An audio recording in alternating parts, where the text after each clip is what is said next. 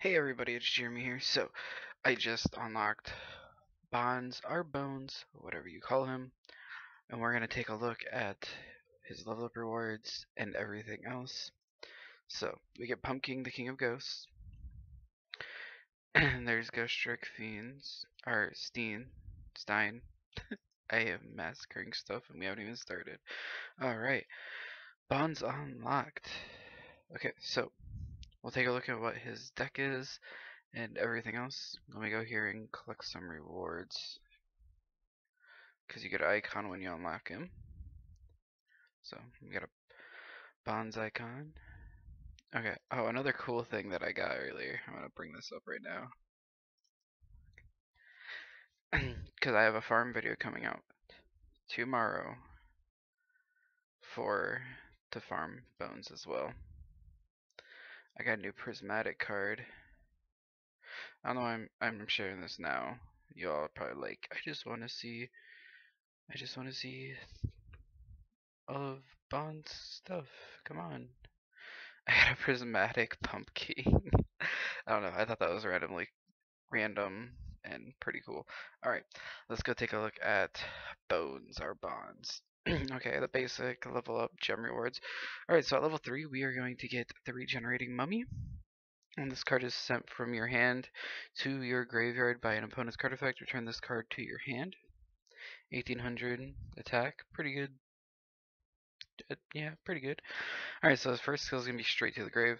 I don't know what these do. I always just talk about them, and then later on, if they're useful, you'll see them in videos. I mean, typical level 5 deck slot, 6 gems. Level 7, you get a Call of the Mummy. Once per turn, you can special summon one zombie type monster from your hand. You must control no monsters to activate or resolve this effect. Level 8, you have deck slot, gems at 9. 10, you get Ghost Trick Ghoul. Cannot be normal summoned unless you control a Ghost Trick monster. Once per turn, you can change this card to face down defense position. Once per turn during your main phase 1, you can target one Ghost Trick monster you control. Its attack becomes equal to the combined original attack of all Ghost Trick monsters currently on the field until the end of your opponent's next turn, but if it does, only that monster can attack this turn. Okay, that seems alright.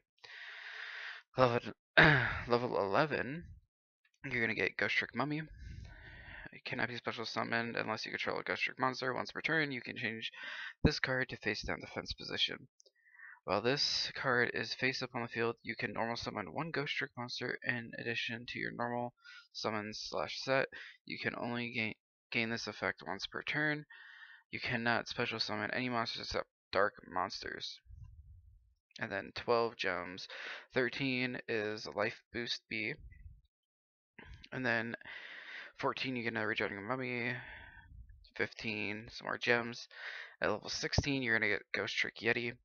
Cannot be normal summoned unless you control a Ghost Trick monster. Once per turn, you can change this card to face down defense position. When this card is flipped face up, you can target one Ghost Trick monster on the field.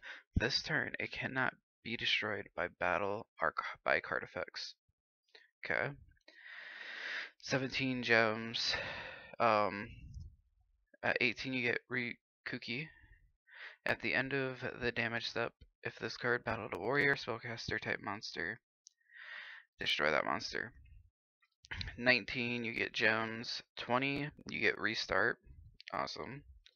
At 21, you get King of the Skull Servants. The original attack of this card is the combined number of King of Skull Servants and Skull Servant in your graveyard times 1,000. When this card is destroyed by battle and sent to the graveyard, you can banish one other King of Skull Servants or one Skull Servant from your graveyard. Special summon this card. 22, you get gems. At 23, you get Zombie World, which is a field spell card. All monsters on the field and in every graveyard become zombie type monsters. Neither player can tribute summon monsters except zombie type monsters. Interesting. We might be seeing a deck after this. After this card. 24, more gems. 25, Immortal Ruler. This card cannot be special summoned. You can only tribute this card to add one Zombie World from your graveyard to your hand, and it even gives you a card to bring it back if it's destroyed. What? Alright, so 26 gems, 27 deck slot, 28, 29, and 30 are all gems. 31 is 100k gold, 32 gems. And then you got Ghost Trick Scare at level 33. Target any number of face-down defense position monsters you control. Change them to face-up defense position. Count the number of Ghost Trick monsters among them, and if you do, change up to that many face-up monsters your opponent controls to face-down defense position. The minimum is 1. So, at 34, gems. At 35, you get Ghost Trick Break. When exactly one face-up Ghost Trick monster you control and no other cards that's destroyed by battle are an opponent's card effect and sent to the graveyard, target 2 Ghost Trick monsters in your graveyard with different names from the destroyed monster. Special summon them in face-down defense position. Cool. Little recovery there. 36, you get a UR Jewel. 37 gems. 38, you get Ghost Trick Yukiona. Cannot be special summoned unless you control a Ghost Trick monster. Once per turn, you can change this card to face down defense position. When this card is destroyed by battle and sent to the graveyard, you can change the monster that destroyed it to face down defense position, and if you do, it cannot change its battle position. Cool. 39 gems. And at level 4, you get another King of the Skull Servants. So let's take a look at his deck, like what comes in his deck. Obviously, we have Pumpkin. Alright, so you get Pumpkin, some Magical Ghost, Grim Reaper, 2 of them, 2 Wood Remains, 3 Graveyard in the Hand of Innovation, the Wandering Doom, you get 3 of those, you get 3 Phantom Ghosts, and you get 3 Skull Servants if you didn't have Skull Servants. I don't know why you wouldn't. And as I unlock more with him, I'll make more videos, like, with his skills and everything. And hopefully next set we see some zombie type support. I mean, it could be nice. I'm probably going to start leveling Bonz up as soon as I'm done with this last level on the Paradox Brothers. So, yeah, I mean, that's just the Bonz overview. Just figured I'd show everybody what his cards and stuff are. And yeah, how I got the points so fast. I've had dual orbs quite a bit saved up. I only use dual orbs when there's an event going on. Not to level up my people, just events. So, yeah. But yeah, I hope you all enjoyed the video. You get all the gems you would. This new character for people to level up and get gems.